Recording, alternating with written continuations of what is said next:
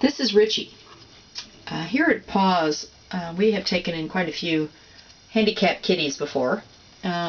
We've had quite a few three-legged ones. We've even had ones that we had to remove an eye on. But by far our biggest challenge right now is a litter of kittens that we have currently.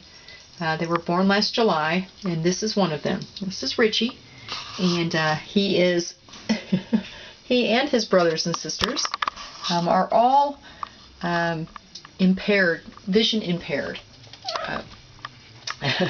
If you've been around cats that have had this type of a problem before, you know that once they get into a home, they learn very quickly the smells and the lay of the land, basically, and they use their hearing and their smell and their sense of touch and those whiskers that they have there.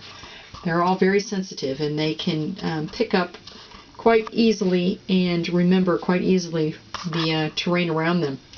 Ritchie has some sight in his eyes, but not a whole lot.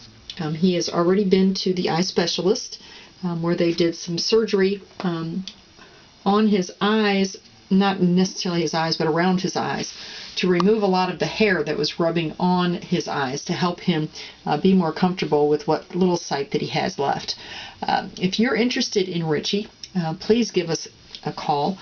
There are 4 in this litter. Ritchie's is the first one that will be available for adoption.